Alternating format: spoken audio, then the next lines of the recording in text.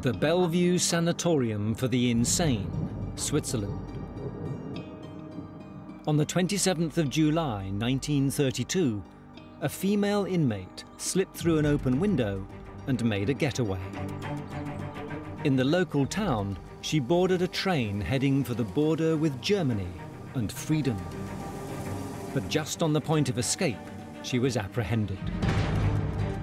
For the authorities, it was just another day managing the strange inmates of the local asylum.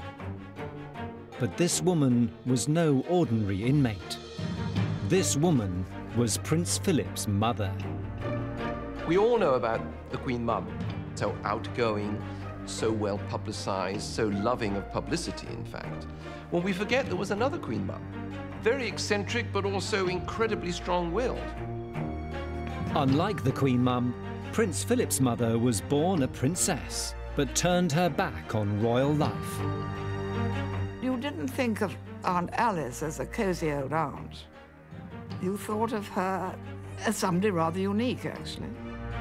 She was locked away in mental hospitals and subjected to experimental treatments by psychiatrists, including Sigmund Freud. Nobody wanted to talk about it, and it was regarded as rather hushed up.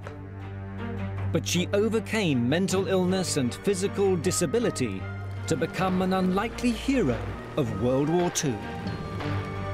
This is the strange and remarkable story of Prince Philip's mother, Princess Alice, one of the royal family's best-kept secrets.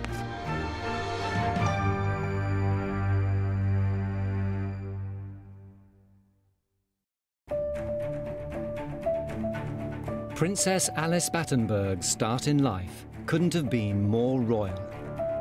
Born at Windsor Castle in 1885, she was a great-granddaughter of Queen Victoria. Although her parents were more German than British, Alice was raised as an English princess. But from childhood, she was set apart from the rest of her family by a profound disability. She was stone deaf, and my grandmother realized that she had to just get used to coping with her disability herself. She said to the family, look, if Alice doesn't hear and doesn't understand what you said, it's quite important not to repeat it so that she learns to stand on her own feet. Her mother's tough love worked. By the age of 18, Alice could not only speak clearly, but also lip read in 3 languages. And in 1902, at the coronation celebrations of King Edward VII, she met and fell in love with the glamorous Prince Andrew, youngest son of King George I of Greece. She was dotty about him, absolutely mad for him. Really, really deeply in love. He was very entertaining and very charming, and she fell hook, line, and sinker.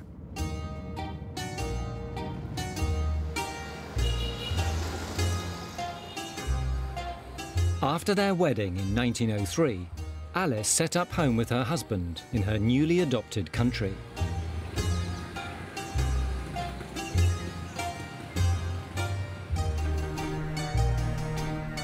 At the royal family's palace in Athens, Alice settled into her allotted role as a princess and mother.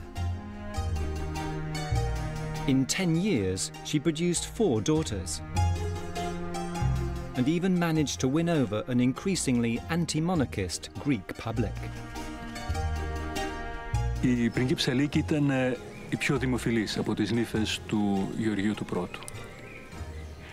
Και πρέπει να πω ότι η απλότητά της, το γεγονός ότι ήταν ξανθή και γαλανή, αυτό άρεσε πολύ στους Έλληνες. Η αμεσότητα που είχε με τον κόσμο. The Greek idyll didn't last. In marrying Prince Andrew, Alice had hitched herself to the most unstable royal family in Europe. In 1912, a brutal war broke out between the Greeks and their bitter rivals, the Turks. Determined to make herself useful, Alice left her children and headed straight for the front, organising a series of desperately needed battlefield hospitals. She got really stuck in. She was there in the front for months on end, often working through the night in very, very primitive conditions, dealing with people who were being shot up all around her, losing limbs, and she was there literally wrapping the bandages. She was hands-on. God, what things we saw. Shattered arms, legs and heads, such awful sights. Cast-off bandages knee-high, the corridor full of blood. This was just the start of 10 traumatic years for Alice and her family. The First World War triggered a decade of conflict in Greece between pro- and anti-royalist forces. In 1922, Republican troops entered Athens. Alice's brother-in-law, the king, fled the country. But her husband, Prince Andrew, was arrested and put on trial by a revolutionary court. It was all so awful. My aunt did have a very difficult time because, of course, there was a definite threat that my uncle Andrea might have ended up being executed for not being on the right side.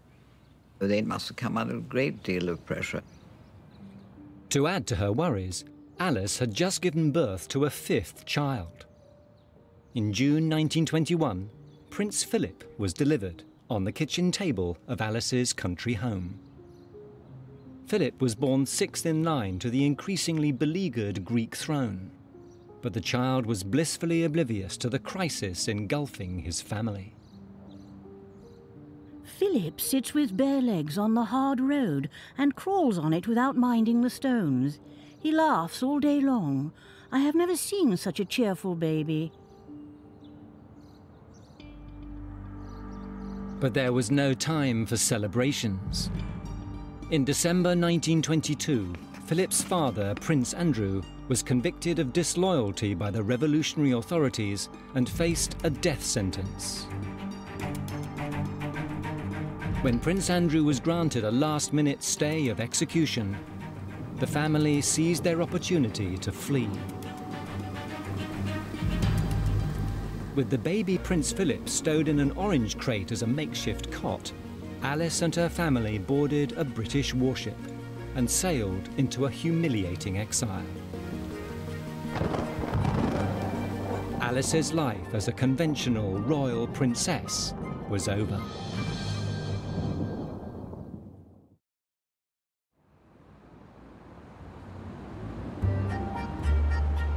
In 1923, Princess Alice and her family, including the 18-month-old Prince Philip, arrived in Paris as refugees. In their flight from Greece, Alice and her husband had not only lost their fortune, but also much of their purpose. I talked to Prince Philip about this, and he said to me, my recollection of the 1920s in Paris was that we were a very happy family and it was a very good time. And indeed, if you talk to witnesses, they'll talk about their bucket and spade holidays at the seaside. They will talk about the father, Prince Andrew, being there and being very charming, very amusing, but there was strain. These fleeting images, rediscovered during the making of this film and seen here for the first time on television, offer a unique glimpse into Prince Philip's family at the time of their exile in Paris in the 1920s.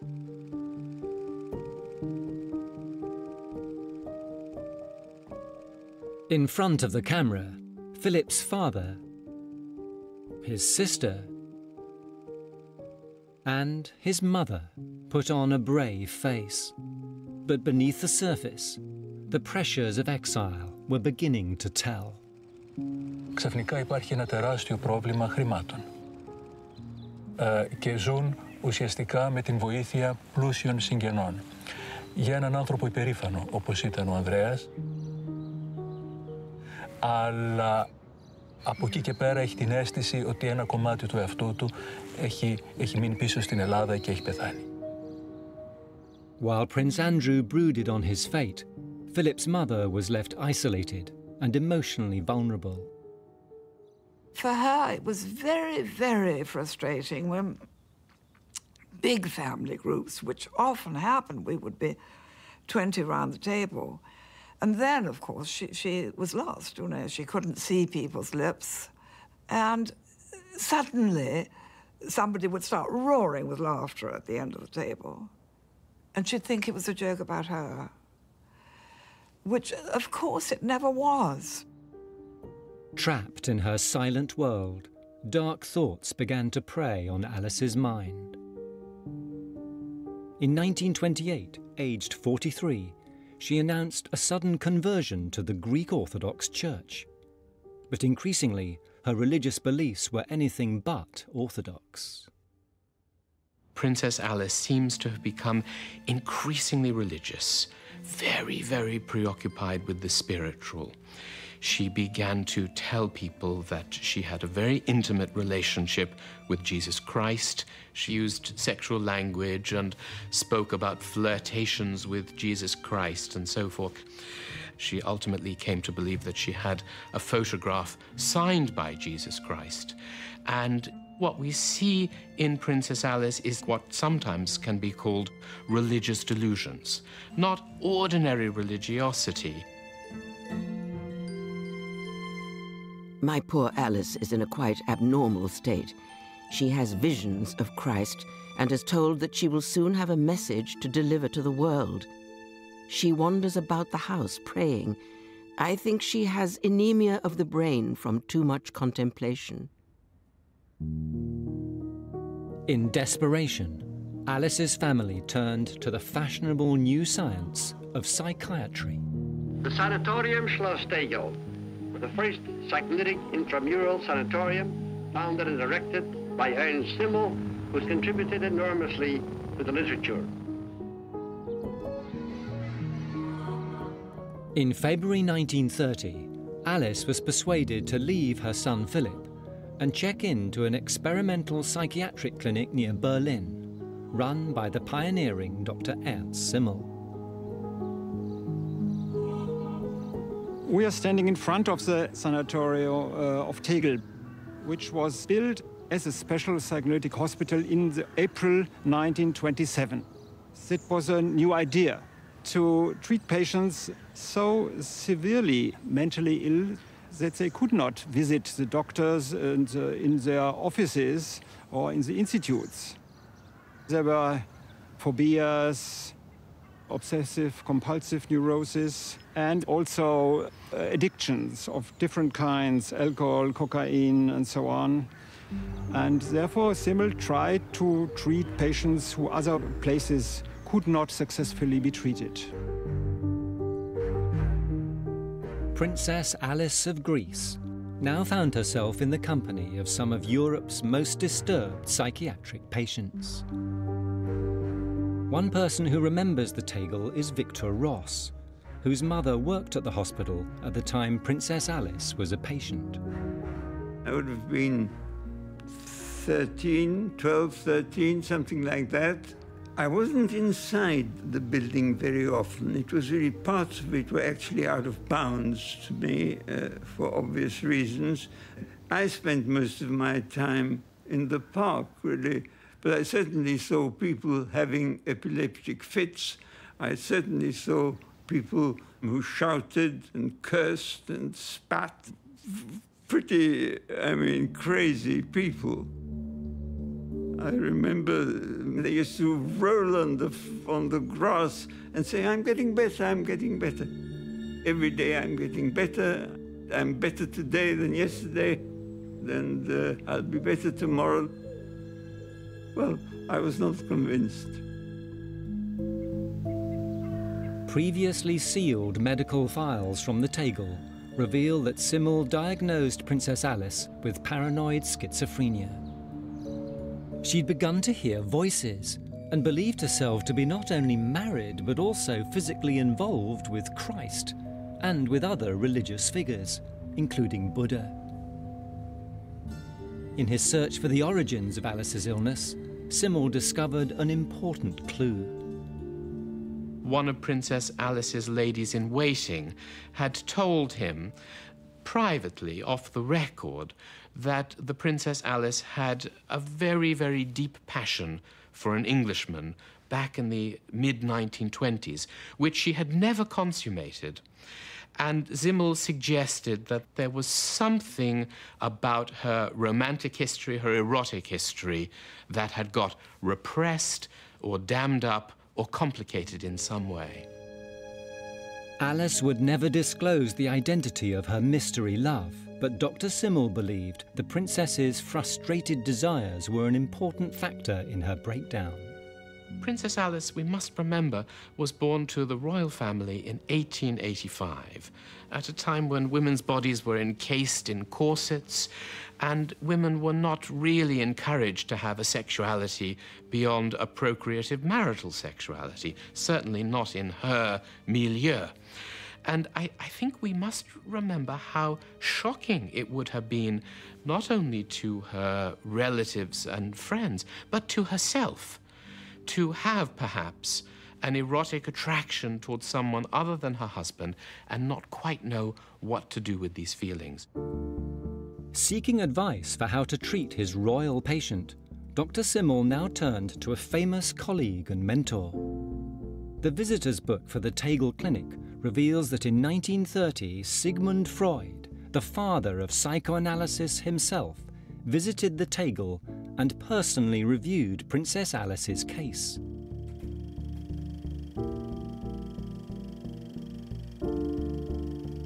His recommendations were shocking and controversial. Extraordinarily, Freud recommended that Princess Alice might be given X-rays to her ovaries. Now, when I first read this in the published case notes, I was really very, very shocked indeed, because his entire psychology is based on non-biological treatments, non-medical treatments, to get them to talk, the talking cure, not to give them X-rays. So this prescription for Princess Alice is really very anomalous and very perplexing indeed. The explanation for Freud's unusual advice lies in his connection with a Viennese scientist who specialized in the study of hormones and sexuality. In the 1920s, Eugen Steinach performed a series of radical experiments, including transplanting the testicles of gay men in order to cure their condition. Steinach also speculated that X-rays could be used to accelerate the menopause, triggering hormonal changes that could cure mental illness. At the time when Alice came to the hospital, they were discussing, especially Freud and Simmel, discussing whether hormones could help for a breakout of schizophrenia and severe psychosis. And in the case of Princess Alice, his advice was to make an X-ray of the gonads to accelerate her menopause, so that cool down her libido and her sexual excitement. Today we would laugh about it, but nevertheless, the endocrinology and the hormones, the studies began at that time. In March 1930, the 45-year-old princess was escorted to a treatment room and her reproductive organs subjected to a concentrated stream of X-rays. There is no evidence that she was consulted about her treatment or consented to it, or that it produced any improvement in her health. Soon afterwards, Princess Alice discharged herself and returned to her family, declaring herself fit and well. Alice's mother disagreed. Her illusions are still firmly rooted. Her face has altered, and her expression, especially in the eyes, is altered too. When she is enjoying being among us, I feel a brute, and then again, I clearly realize the need of her going away. She did behave quite strangely. And in those days, again, you see, it sounds awful to say it, but if people behaved in a strange manner, then what people did was remove them from their family's situation and put them in some sort of a clinic where, you know, it didn't matter what they did. On the 2nd of May, 1930, while the 8-year-old Prince Philip was taken out for the day, Alice received an unexpected visit. I mean, the most awful thing is that pretty much one day her mother takes Prince Philip off for a picnic, and by the time he comes home, his mother's gone. And it's literally a car and men in white coats coming to take her away. Philip's mother was forcibly bundled into a car and given a powerful sedative concealed inside an orange. Shortly after midnight, Alice crossed the border into Switzerland and arrived at the Bellevue Sanatorium.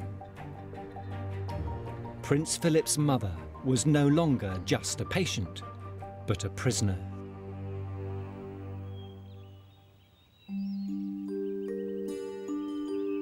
Nobody wanted to talk about it, and it was regarded as rather hushed up and not very well treated or understood. So I think my aunt would have suffered very much.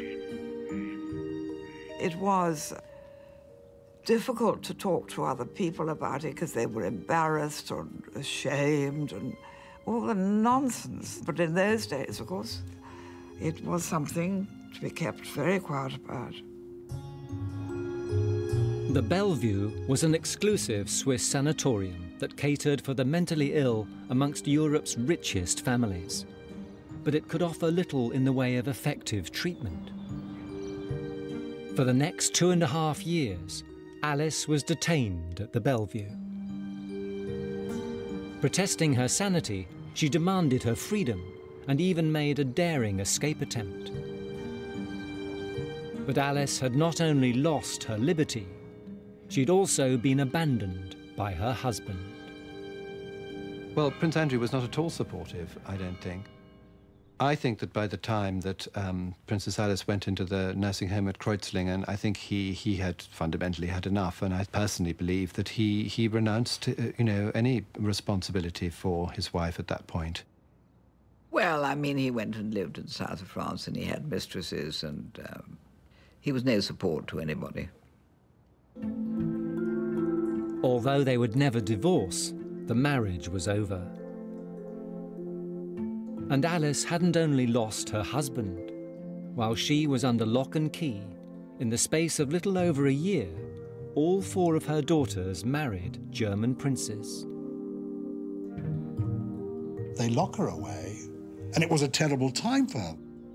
She isn't able to go to all the weddings. She doesn't get word of them. She becomes an isolated, lonely figure. But the hardest separation of all was from her youngest child, Prince Philip.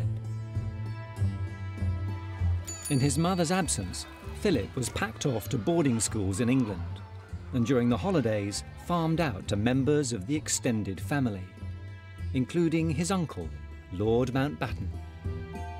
He was a lovely cousin to have around, he really was.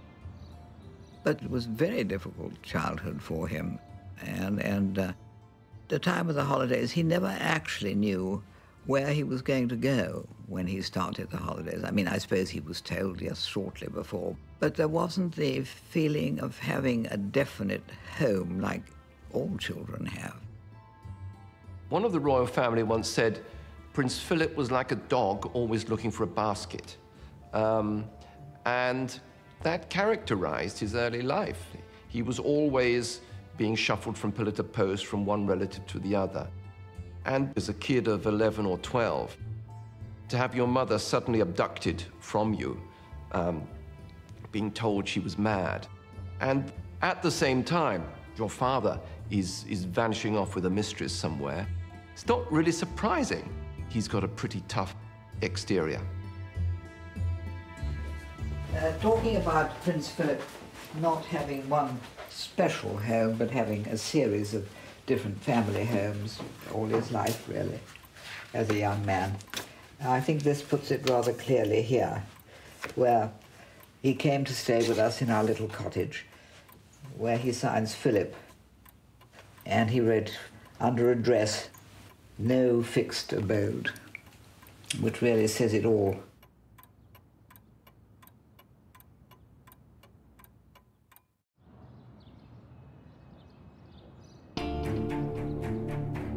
On the 23rd of September 1932, the doors of the Bellevue Psychiatric Hospital swung open, and for the first time in 2.5 years, Prince Philip's mother was free. Alice had been demanding her release ever since her arrival at the Bellevue, and she'd been shocked to discover that she was detained not on the authority of doctors, but of her own family. Princess Alice didn't realise that it was her mother, really, who had taken that responsibility to put her in. And I think the answer is she was extremely angry when she found out, because she didn't know that. And I can understand totally how she would have felt betrayed. I don't think she ever completely forgave her mother for that, actually. As the worst of Alice's symptoms receded, her mother finally agreed to authorise her release. Alice now determined to turn her back on the family that she felt had let her down. It must be obvious to you and the whole family, as well as myself, that I should not take up my former life. For 5 years, Prince Philip's mother disappeared.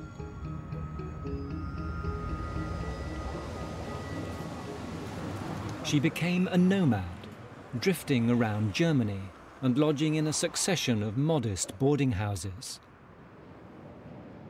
But one person remembers her. Almut Reuter was 11 years old when an unusual guest checked into the bed and breakfast hostel run by her parents here in Cologne. Sie kam mit der Taxe, ganz normal, wie andere Leute auch. Wohnte ein Professor, ein Banker, aber keine Prinzessin, erst als Alice kam. Aber Prinzessin war natürlich außergewöhnlich, vor allen Dingen für Kinder. But the new resident on Bachumer Straße wasn't quite what the landlady and her daughter expected. Sagte ja, sie war nicht von dieser Welt, sie war anders, völlig anders. Sie ging nie auf die Straße. Und bei schönem Wetter saß sie auf unserer großen Terrasse und guckte ins Weite, in den Himmel.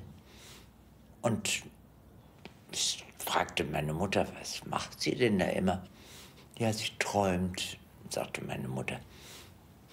Und einmal habe ich gefragt, was sie denn sieht im Himmel. Die heilige Barbara. Die heilige Barbara. Alice was emerging from her breakdown with her intense religious faith intact. But as she regained her health, her thoughts also returned to her teenage son. Und meine Mutter hat sie sehr oft zum Kaffee eingeladen. Und einmal, ein einziges Mal, durfte ich bei ihr auf dem Schoß sitzen, weil sie gesagt hat, wie mein Sohn, wie Philipp.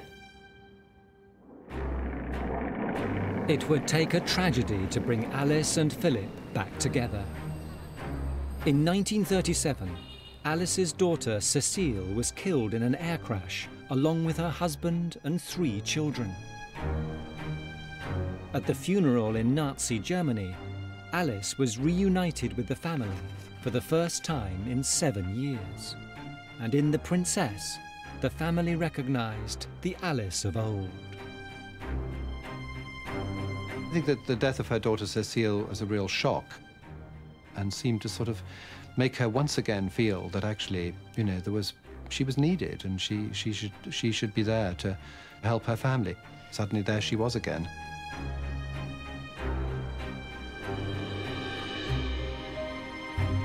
By the late 1930s, Alice's 3 surviving daughters were all married, their husbands officers in Hitler's military. But there was one of her children whose future was still undecided. Her son, Prince Philip. In November 1938, with the Greek monarchy restored to power, Alice returned to Athens for the first time since her exile. And she wanted Philip to be part of her new life. Dear Philip, I have taken a small flat just for you and me. I found some furniture stored away which I have not seen since 1917. I'm so looking forward to your living in our flat. But there was a difficulty.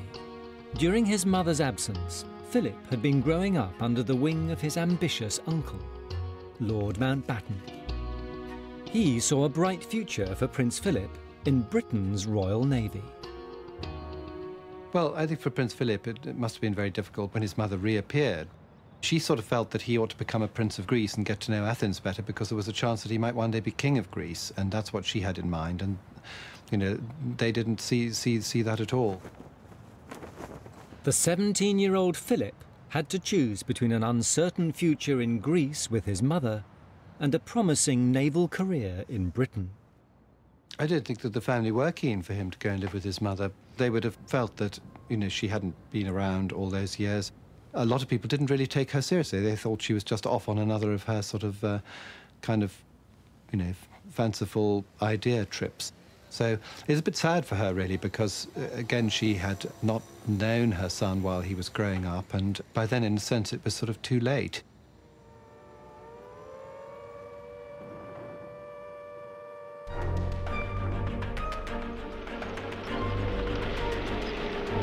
In 1940, Adolf Hitler's armies conquered Europe.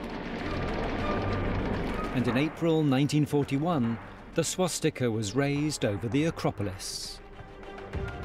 Alice now found herself alone in Nazi-occupied Greece.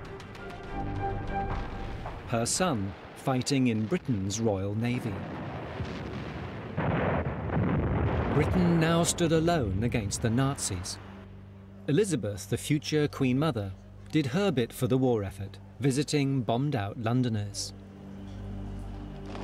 But in occupied Athens, Prince Philip's mother offered help of a more practical kind. She set to work in a soup kitchen for the needy. Then the food ran out. Athens began to starve. I do remember my father being so worried about her, because there she was, stuck in Athens, great deprivation, very little food. And so my father was always on the lookout for any possibility of sending her a food parcel or money. And 2 or 3 times there was an opportunity. He heard of somebody who would be able to get it through to her. And so he sends it, and was so exasperated because she immediately gave it away. And at the dining room table or something, he'd say, Alice is driving me dotty, you know. I managed to send Commander so-and-so, he's taking a package and they're smuggling it through to her. What has she done? Given it away. Every time he sent her something. But Alice's greatest act of charity was still to come. In 1943, Nazi authorities in Greece began the deportation of Jews to death camps. In the city of Salonika, 60,000 Jews were rounded up, but a few escaped and fled south to Athens. Amongst them were the Cohens, one of the country's most prominent Jewish families and old friends of the Greek royal family. When word of the Cohens' plight reached Princess Alice, she faced a terrible decision. And they were just passing the residence of Princess Alice. At the moment they passed, at the very moment they passed, a door opened and the lady-in-waiting of Princess Alice came out.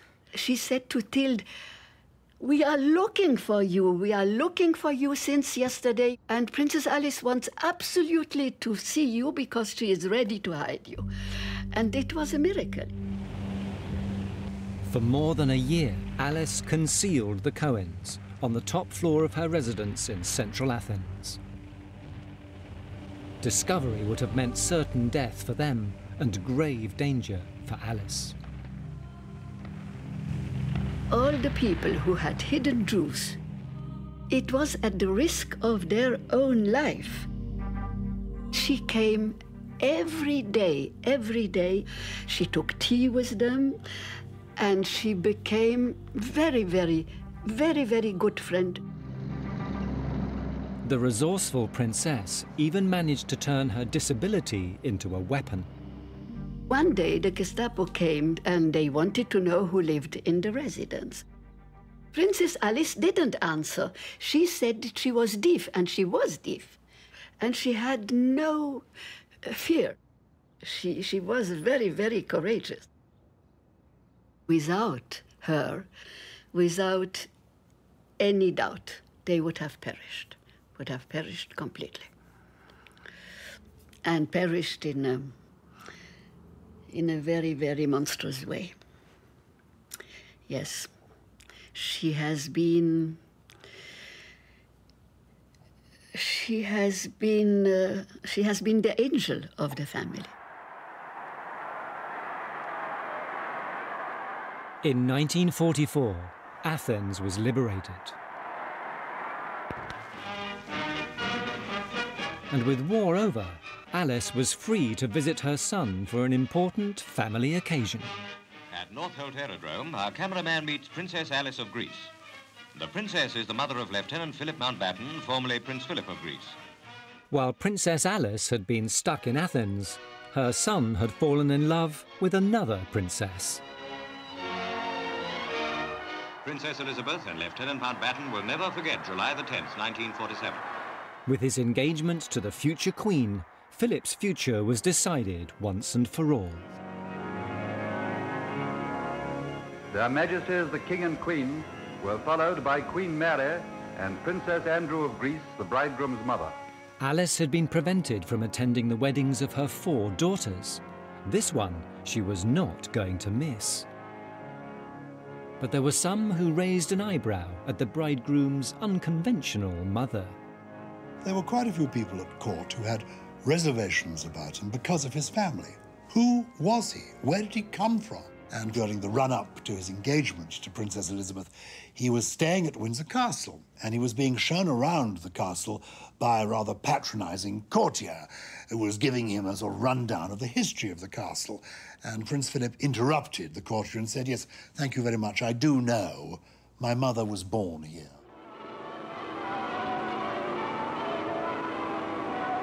Princess Alice of Greece, great-granddaughter of Queen Victoria, was back under the roof of the British royal family. But the mother-in-law to the future queen wasn't satisfied to slip into a life of royal luxury. As soon as the wedding was over, she disappeared. Prince Philip's 63-year-old mother was about to unveil her biggest shock yet.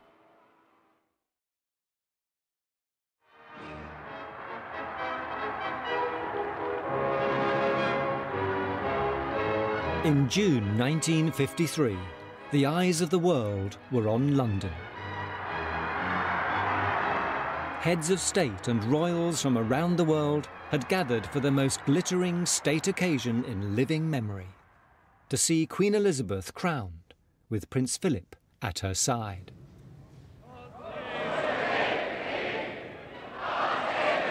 But amongst the ermine, the jewels and the gold braid, there was one figure who stood out from the rest. Watch the coronation, and the camera, of course, concentrates on the royal party. But behind comes another solitary figure, a nun in grey, walking through the abbey. Who is it? Believe it or not, it's Princess Alice, the Duke of Edinburgh's mum.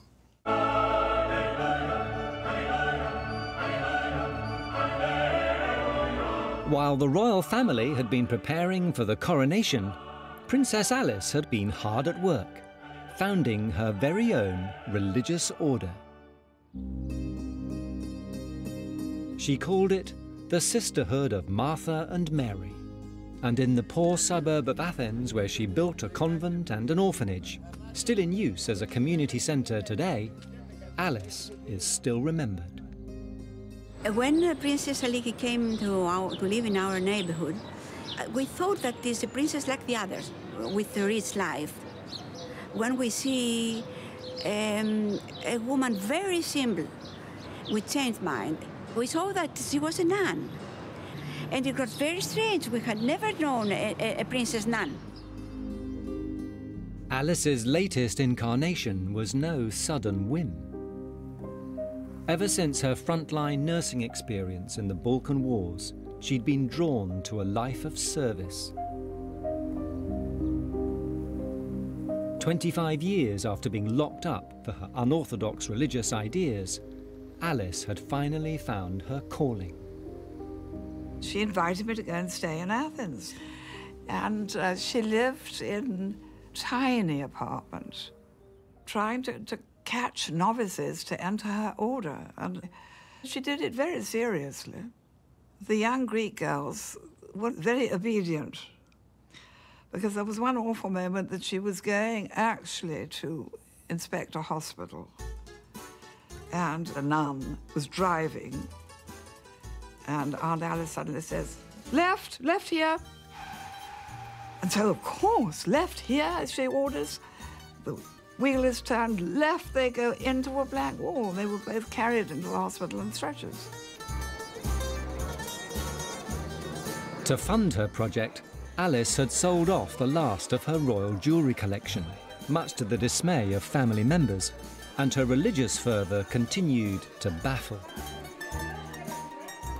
My grandmother was a bit sceptical about it, and I do remember her saying, "Whoever heard of an abbess who smoked and played canasta?" But if some of the royal family found it hard to take Alice's faith seriously, to the poor of Athens, she was a godsend. I was an orphan, and she embraced me and kissed my head. I was very proud. And from that moment, she called me my little neighbor. That woman could read your heart. And I must tell you something. I try not to cry. And she was an ideal for me. I must offer something, as this woman offers. And after many years, I came to the Red Cross and became a volunteer of the Red Cross.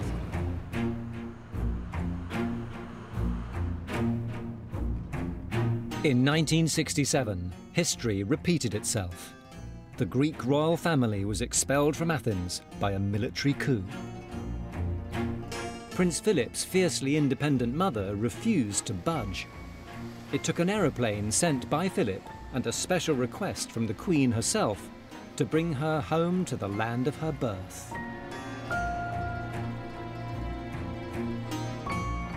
Alice moved into a small room in Buckingham Palace. After a lifetime separated by madness, war, and family politics, Philip and his mother were together at last. And so there was this strange granny rattling round the palace. She insisted, apparently, on calling him Bubbikins, which had been her pet name for him as a child. They say that at Buckingham Palace, you could always tell when she was coming along the corridor because of the whiff of woodbines in the air. The idea of the Duke of Edinburgh's mum walking the corridors of Buckingham Palace, dressed as a nun, sucking on a woodbine. It's wonderful, isn't it?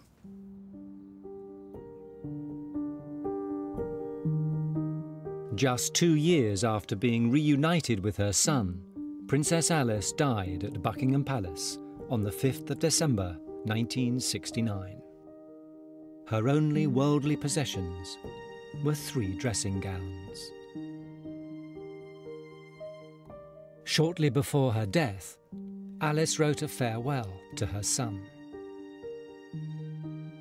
Dearest Philip, be brave. And remember, I will never leave you. And you will always find me when you need me most. All my devoted love, your old Mamma. But Prince Philip's mother had one final surprise in store. She told her family that she wanted to be buried on the Mount of Olives. And someone said, well, how are we going to get there to visit the grave? She said, well, you can take the bus. It would take 2 decades for Prince Philip to carry out his mother's final wish. In 1988, after years of negotiations between church authorities, Princess Alice's coffin was flown to Jerusalem and interred in the Orthodox Church on the Mount of Olives. It was the first time any member of the royal family has been to the State of Israel. Shortly afterwards, her son made a pilgrimage to her grave and accepted the highest possible honor on her behalf from the Jewish nation for her courageous actions during the Second World War.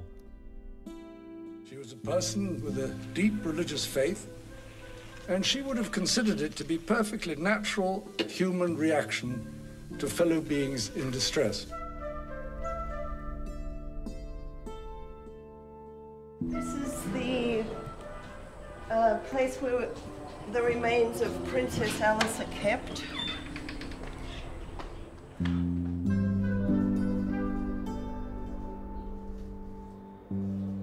Here, across the valley, just opposite here where we're standing, this is where the Great Judgment is going to be, and all the 3 religions try to be buried in this area. That's why she's lying here under our church, and I guess God has something to do with it as well. In the end, God is responsible for everything, so he probably arranged it. God.